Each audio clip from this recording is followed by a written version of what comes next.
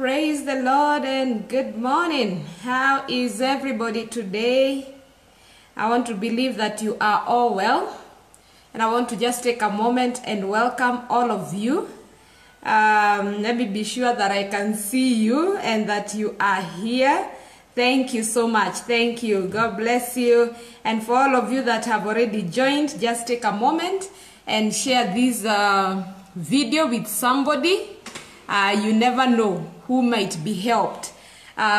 This program has been a blessing to many people. So I ask you to just take a moment and just share this sermon, this broadcast with a friend. So we hit the road. Thank you. Thank you so much, Stanley Caricho, for being here. And Carol, Justin, and there are 7 other people who are watching with you. Please host watch parties if you can. Just go to your timeline and host a watch party. And I want to welcome Eunice Imbuka, Feli Mamake. God bless you so much. I welcome Ali, Bishop's friend. Welcome Ali. Mbote, Daniel, it's always a pleasure to see you, Mbote. Nancy Mitalo, welcome. And Ida, welcome. And who else? Let me see. There is Beatrice Karaoke. Beatrice all the way from Nyeri. God bless you. Shiro, the Lord bless you so much. Talash Kabare, thank you for being here. Thank you. Mbote, you're saying you're from Deliverance Church Matasia with Reverend Charles Gadungu. God bless you. Lydia and Joseph Karaoke and people who are watching with you, thank you. Please just do a host party. For those of you know how to do it, just go ahead and host a party so that other people can watch this with you. Don't watch it alone. You know, when you do a host party, what happens is it appears on your timeline and other people now can join your party. This is a party where we are feasting on the word of the Lord. So never watch alone, because what I have discovered is for every word that goes out, there is somebody who receives that word and blesses them. So just share. Sharing is one way, and of course hosting a watch party is another. Lucy Kamau, God bless you so much. And also want to take this moment to welcome all those who are watching on One Accord. Thank you so much, Steve Biko, for being behind the machines there at the One Accord. The Lord bless you. Joseph Karaoke, all of you. Lona Muteti, thank you so much. And Jane Degwa, I appreciate you. Esther Mwaora, God bless you. Jibena, I was wondering where you are. Karibu sana. Wehoke Mwadhani, thank you all the way from Seattle.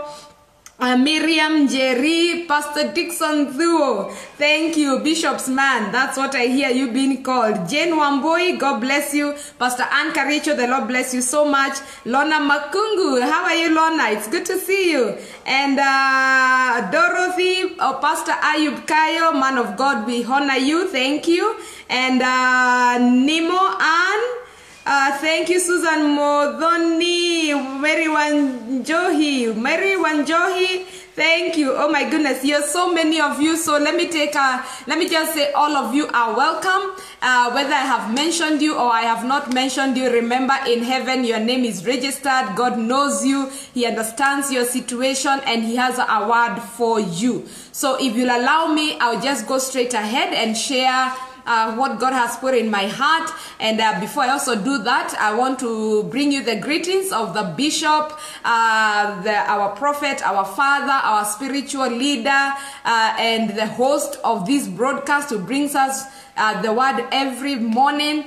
And you know, it is a great sacrifice. I think about it and I always think it's such a great sacrifice for him, you know, that he committed himself every day, Monday to Saturday, to be coming and bringing the word. It's not easy, trust me, it's not even easy, you know, praying about it, preparing for it, waking up early and getting ready every day. It's now more than an year since he began this, and we thank God for Bishop Mark, and we just continue to also pray for him that the grace of God will be upon him. So receive his greetings this morning, and you know, again committed in something that he could not be here, but he's well. So yesterday I was also here sharing the word of the Lord, and we were looking at how, God's thoughts are not our thoughts, and, his ways are not our ways. And we were reading from Isaiah 55, from verse 8 to 9, which says that, "For my thoughts are not your thoughts, neither are your ways my ways, declares the Lord. And as the heavens are higher than the earth, so are my ways higher than your ways, and my thoughts than your thoughts." Father, we thank you for your word this morning, and we open up our spirit that you may speak to us. Holy Spirit, this is your meeting. These are your people. I am your servant. I pray that as I open my mouth to speak, Lord, you'll be speaking to us. Have your way in Jesus' name. Amen. So yesterday I dealt a little bit about how our ways, are not God's ways.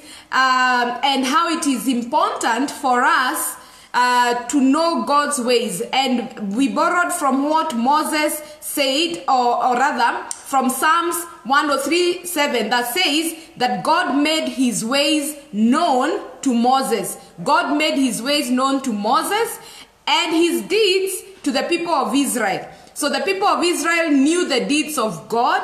Moses knew the ways of God, and we looked at how that is very different, that you can know somebody for their deeds and not even know them, not know anything about them, what are their thoughts, what are their minds, and all that. And we said, you are better off knowing God's ways, knowing what is God thinking, what is the big picture that God holds about this situation. And that is why God could work with Moses, because Moses understood God. And so we agreed, even our prayer will be that God reveal to me your ways. But we also agreed that because our minds are so small, and it is said by scientists that we use a very small percentage of our brains. I don't know what is the percentage, but they say it's very small. But we said, but even if we were to use 100% of our brains, we still would not understand fully the ways of God. But by and by, it is important that we are led by God. And that was actually the conclusion yesterday, where we said, before you make any decision, normally people will say before you make any major decision, but I say before you make any decision, you seek the Lord. Ask the Lord, what are you thinking about this situation? Do I move this way? Do I partner with this person for business? Even ministry, do I partner with this person? Do I, like for us preachers, you are invited to go and preach. Previously for me, if you invited me to come, I'll say yes. As long as the calendar is clear, Bishop has given me the green light, I will come.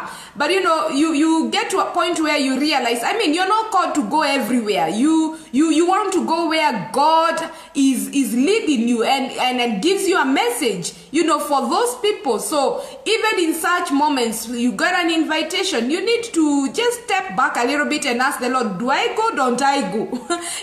And we have many examples of people in the Bible, kings who followed God's way, they succeeded, and others who decided, I will take matters in my hands. And we also know Saul is one of them. So we said, any decision, don't go by what makes sense, because the things of God, the ways of God, his thoughts, they don't make sense. They don't. If we were to use our 5 common senses, they don't make sense. They make every spiritual sense, but they don't make sense if we were to use our common sense. So don't go with what makes sense. Don't go with what your parents told you or what they said. Don't go with what you were taught in school. You might have gone and even gotten your undergraduate, gotten your master's, gotten your PhD, and all those things are good. But even with that education, you still need to allow God to step in and ask him, what are you thinking? Don't go by what you hear.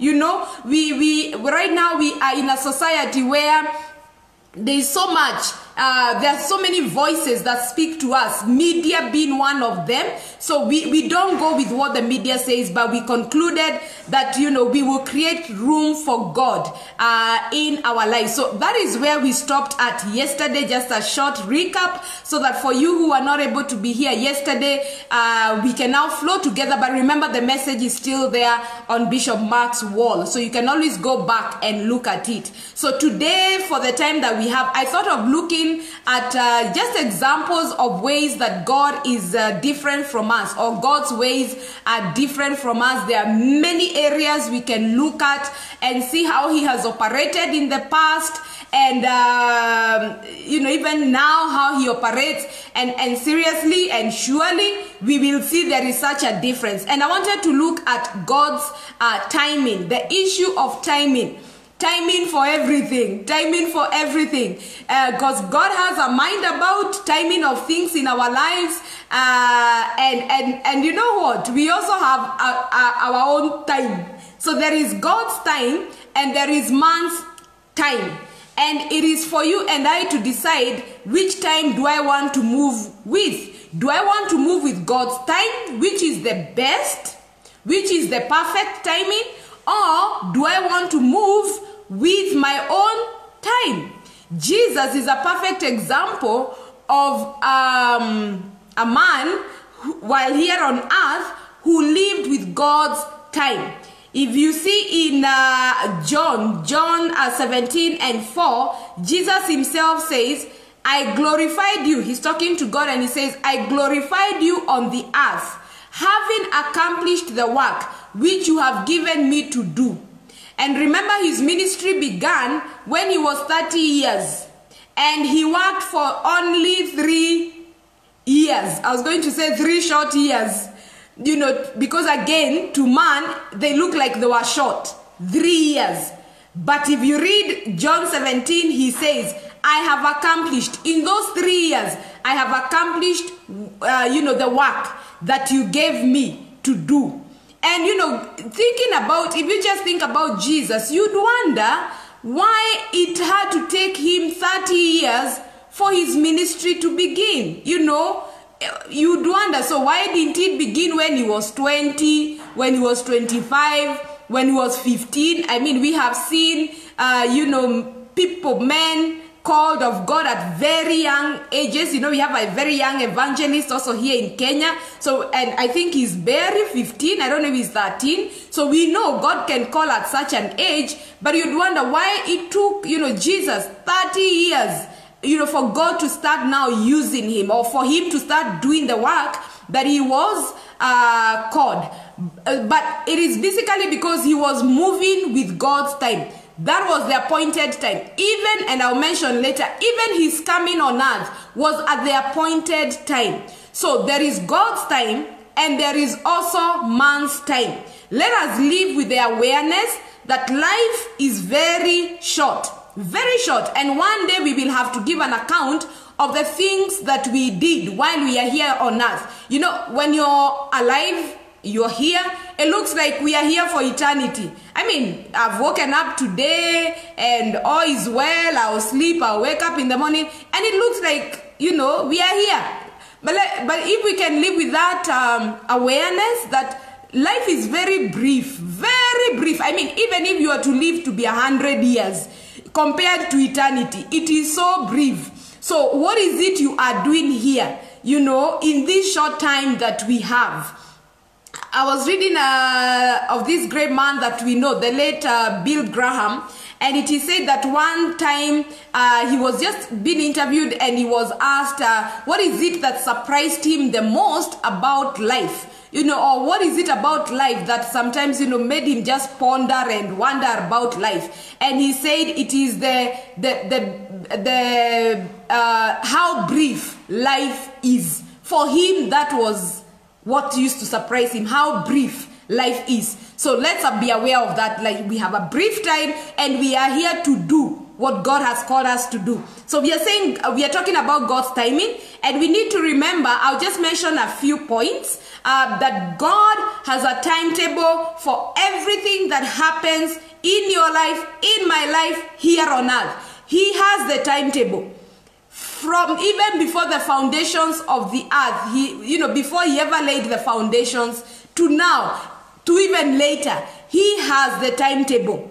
Ecclesiastes 3:1, a verse we know very well. I was reading from the NAB version, and it says, there is an appointed time for everything, and there is a right time for every activity under heaven. Appointed, so it is the appointed time.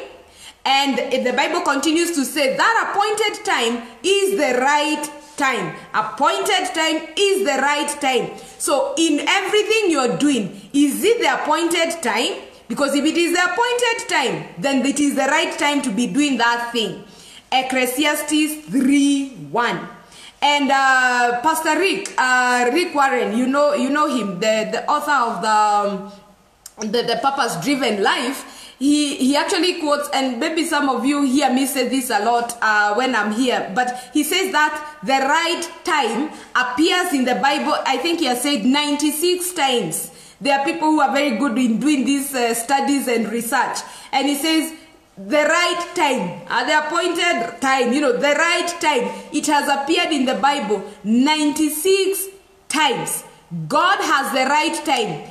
Put that in your mind, that God has the right time for everything. And that's why I said earlier, it's not just about the major decisions of our lives, but also the small decisions and the small activities and the big activities. He has the right time for everything. God's timing is what we can call like a mystery. It's like a mystery because to us, we don't have knowledge, of it, of what is God planning and which is this appointed time, But we have not been called to know. We have not been called to know the time. Trust me. We have not.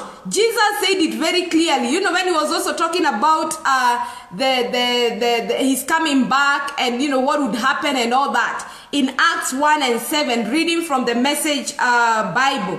Jesus said himself, you don't get to know the time. People were asking him, so Master, when is this time you are telling us? When all these things? When is it? You remember when he was telling them, even him, he doesn't know, even the angels don't know. But I like from the Message Bible that was saying that where he said, you don't get to know the time. Timing is the Father's business. I like that. The timing of things is the Father's business. Because God causes things to happen at exactly the right time. And your job is not to figure out when is that time. Do you know there are people who have consumed their time and their efforts to try and pin down to when is Christ coming? And they'll take, they'll study the Bible and all the signs that Jesus gave and all that, doing all those calculations to try and pin down. So this is the time. But he's saying it is not your business to know the time. You know that Christ is coming back. When he's coming, you don't know and you don't need to know. But what you need to do is to be prepared for his coming. And you need, even in the issues of your life, it is not for you to know. So when will I get married? It is not for you to know. So when is this corona going to end? It has taken too long, Bana. When is it going to end? Or whatever else that is happening. So when will I get a baby? When it is not in your domain. If I may put it is not in your domain to know when. But it is for you, not, for you, it is to know that it will happen. This issue is in God's hands, in God's control, in God's timetable, and at the appointed time, at the right time, it will happen in the name of Jesus Christ. And with that knowledge, you will not give up on God. You'll not give up on God. The Bible is very clear that it is not for us, to know the times or the seasons which the Father has put in his own authority. There are things that are in the authority of God. It's called the space of God. There are things that belong to his space. And time is one. Seasons is one. Just as life and death are in his space. And the problem is when we try to get in that space so that we can know. And that is why he says in Deuteronomy 29:29, the secret things belong to the Lord our God. And times and seasons are some of those secrets. There are many secrets, mysteries, paradoxes. They are in God's space. And he has chosen not to reveal. So you will frustrate yourself with a prayer of when you want to know. Put your request, let it be known to the Lord. He will do it at the appointed time. Isaiah 49 and verse 8. Isaiah 49 and verse 8. I read all kinds of versions. This is the NCV version. And it says, at the right time, I will answer your prayers. At the right time, I will answer your prayers. On Wednesdays when we pray, on Wednesdays at 5 p.m., tomorrow join me at 5 p.m., we pray. And I tell people, mine is to pray. That is my domain. That is my space. It's not for God to pray. That is my domain. That is it in my hands to pray. Now, the answering is not in my domain in terms of how it is answered, when it is answered. That is not in my domain. That is in the space of God. And that is why Isaiah 49:8, he says it very clearly, at the right time, I will answer your prayers. I was very blessed with a message I was listening sometime in the course of the week, where the preacher was saying, when you pray and you don't see an answer to your prayer, that time when you are praying and you're not seeing an answer to your prayer, it simply means that it is not yet time for the answer. I said, hey, it is not, that's all it means, because if it was the time for the answer, God would deliver the answer. But he simply said it is not the time. So for you, it is to stay in faith, knowing at the right time it will be done in the name of Jesus Christ. The Bible says that in the fullness of time, Christ came. That is in Galatians 4:4. Galatians 4:4, which says, but when the fullness of time had come, God sent forth his son. When the fullness of time had come, God sent forth his son. The time that Jesus was born was the appointed time by God. Okay. He could not have come earlier. He would not have come later. That was the right time. On Saturday, I was speaking in a conference of our good friends, Bishop Peter and Faith Ndongo, or OFC Church on Thika Road, and they had their Daughters of Faith conference, and I was speaking on Saturday, and the theme was from the story of Elijah and the widow of Zarephath. And when I was looking at that whole story, you remember what the story says, that when Elijah came to the gate of the city, the widow was there gathering some sticks. And also there is the widow of Nain. You've heard about the widow of Nain. Her son, she was a widow, and then her son dies. And so Jesus, somewhere in Luke, so they are going to bury her son. So they are the men who are carrying the coffin. Actually, they were saying it's an open coffin. So they are carrying to go and bury him, like outside the city. And the Bible says the widow of Nain, N-A-I-N, 9. So the Bible says that when Jesus came at the gate of the city, they were coming out. So he saw them and he's wondering, where are you going? What is happening? And he sees their mourning. He sees the woman. He has compassion on her. And he says, he touched the coffin, told the boy, come, rise up. And then the boy woke up, started speaking, and the Bible says Jesus gave the mother the son. It's a beautiful story. Those two stories, I was looking at them and I was asking, is it coincidence?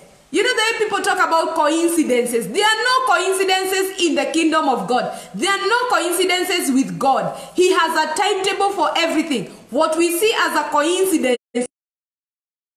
So these widows, both of them are widows. How is it that they were just there at the gate of the city, just when Elijah is coming in, just when Jesus is coming in for their miracles to happen. I'm here to let you know, at the right time, at the appointed time, your miracle shall come in the name of Jesus Christ.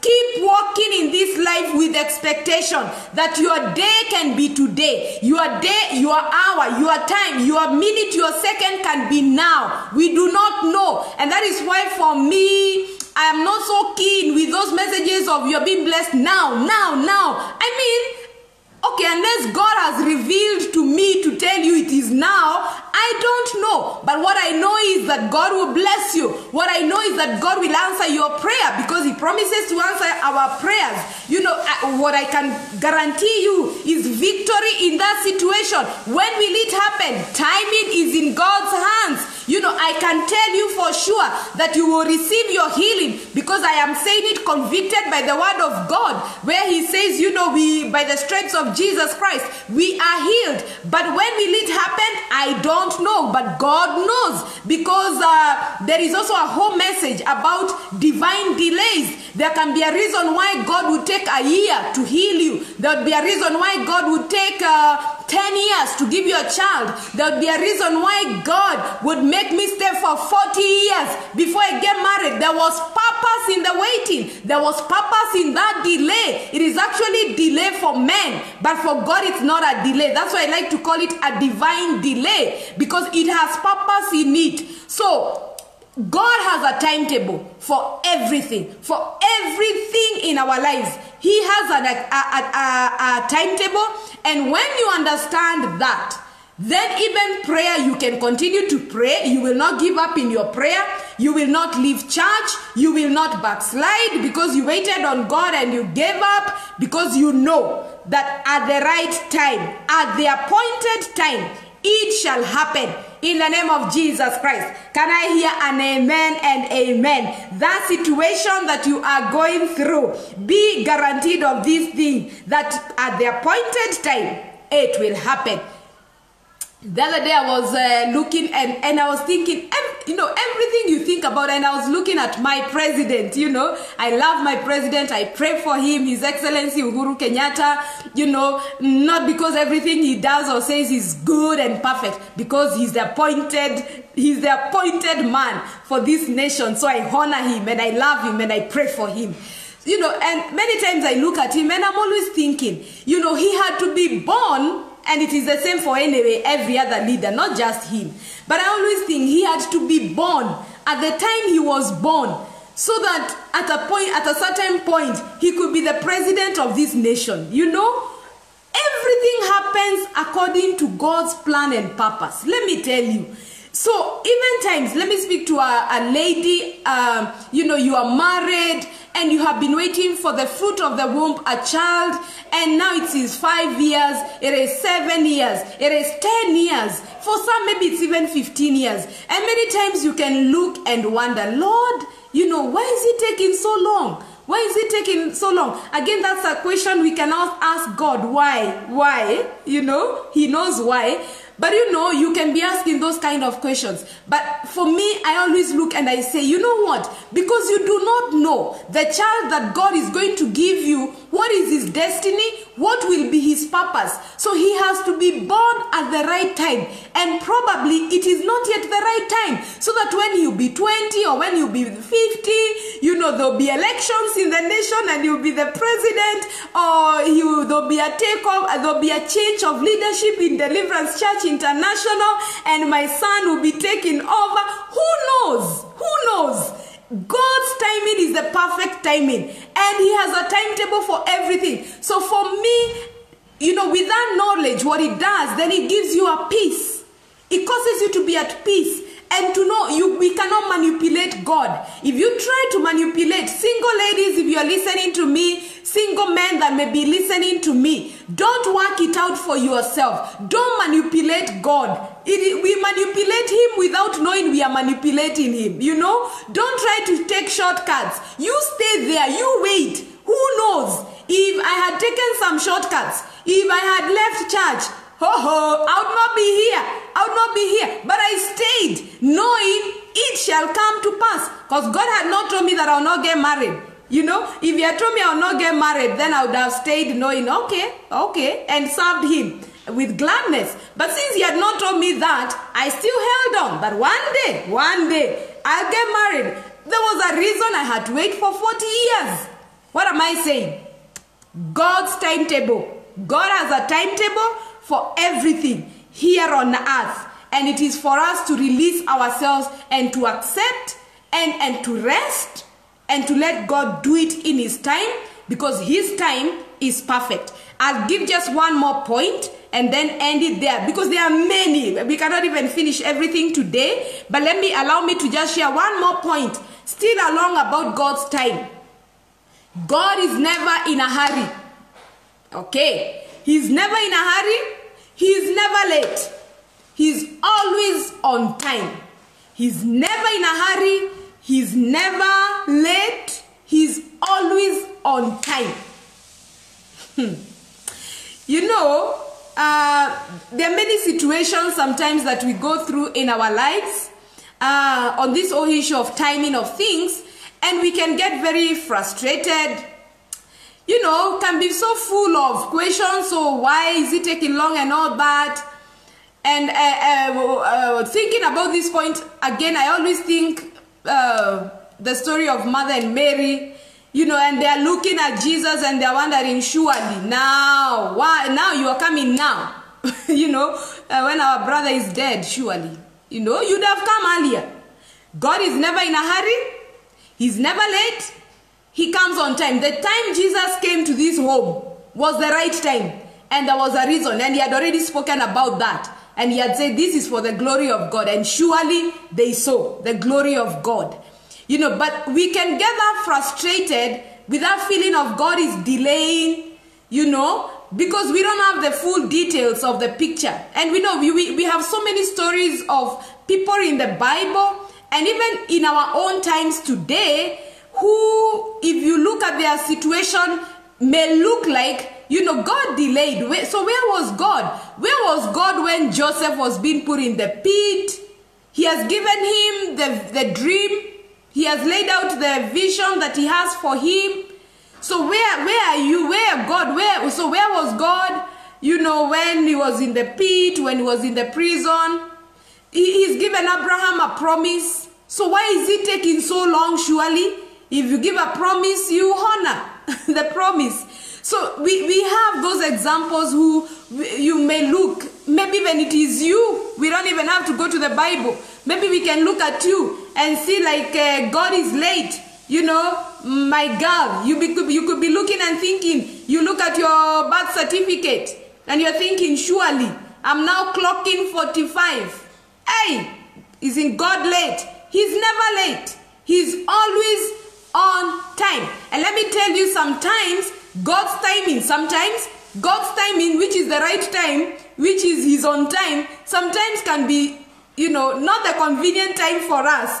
But the question goes back. I began by saying, will you go with God's time, or will you go with man's time, which is your time? God created time. Remember, he's never late. He's never in a hurry. He's the creator of time. Remember that. He's the creator of time. So that means he is its master. Okay? He is timeless. He's not bound by time.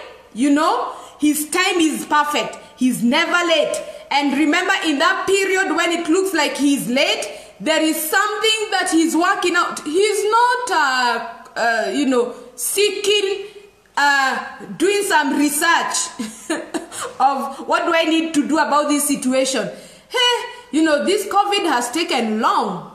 It's how many months? 6? Is it 6 or 7? What do we do? What do we? No, that God is not in that situation. Because for us, it could be looking like this thing is dragging and dragging, and we are thinking even from God's end, it's dragging as he seeks a solution. No. Even during this season, in the months, it is March to now, the months that it is, what looks like a delay in bringing cure, in dealing with these things, God is not sleeping. He's not taking a vacation. He's still working.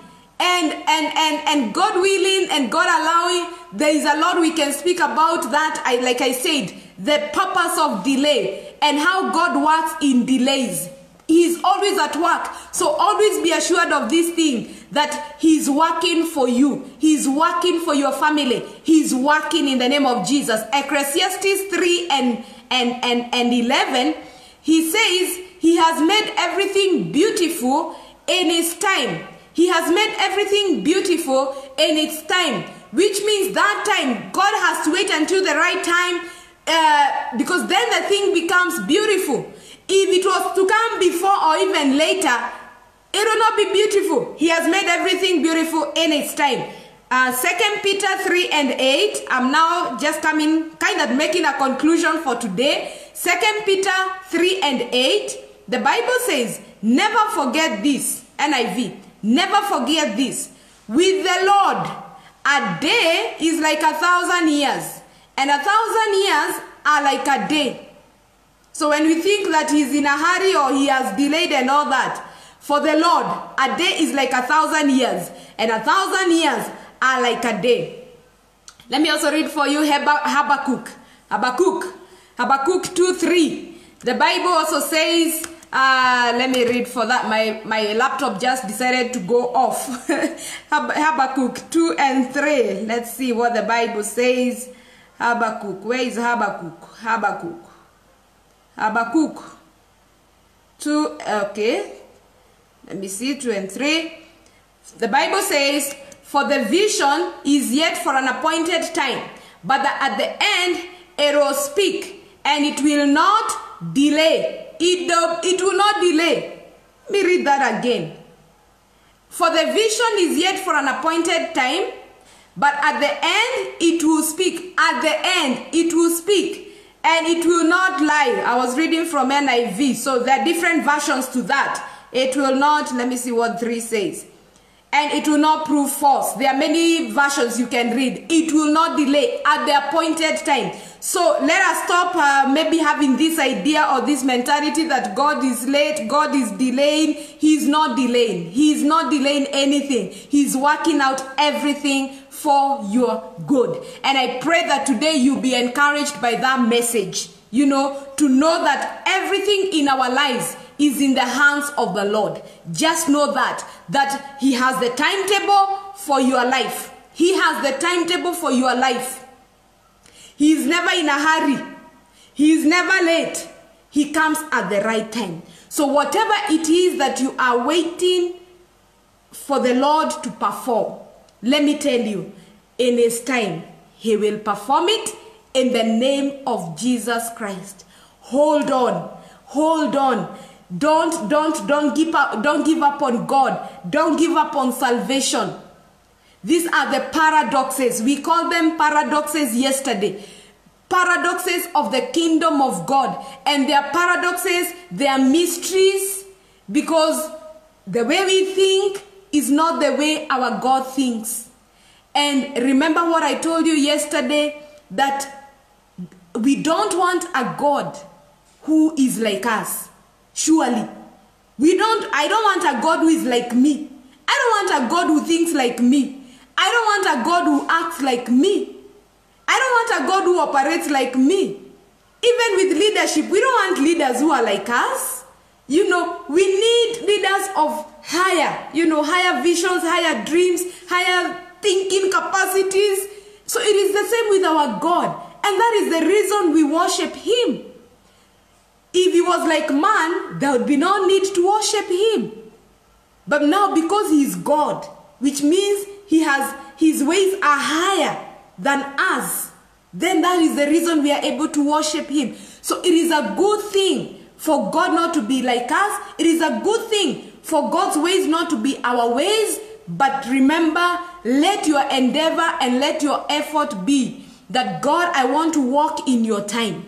I want to walk with you, Lord, in whatever I am doing. Father, I want to walk with you, and I want to understand your ways. And he reveals, because as we seek him and seek him with all our heart, he has promised that he will be found if we seek him with our whole heart, in Jesus' name. Amen. Have you been blessed? Have you been blessed? I know, of course, it's one of those messages where you know, and I know because I'm also like you, we want the messages of you will be blessed, you'll be blessed now, you'll be blessed now, your miracle is coming now, receive it, it is now. Okay. Amen. Amen. Amen.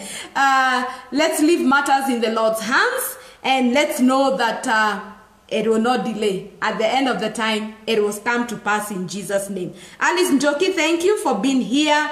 And Veronica Mogendi and Lea Ngena. Lea, it's good to see you. Said Skyway.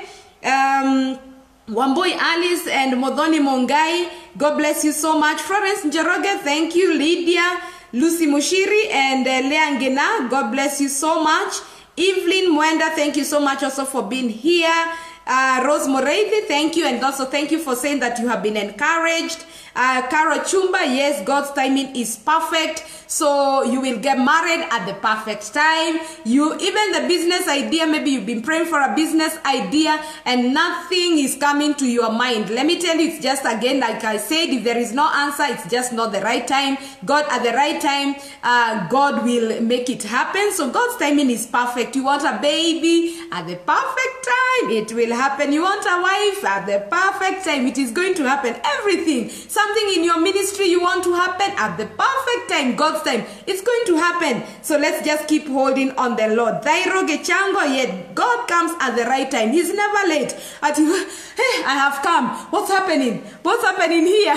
You know, what's going on? I'm so sorry. You know that we sometimes also are always late for things and we are running. Oh, I'm so sorry I'm late. It's never so with God. He just comes in at the right time. And I love my God just thinking about that. So I think we call it a day for now. If you're not born again, if you have not surrendered your life to the Lord, so it means you're living by your own time. You're doing things by your own time. You're doing things by your own thoughts.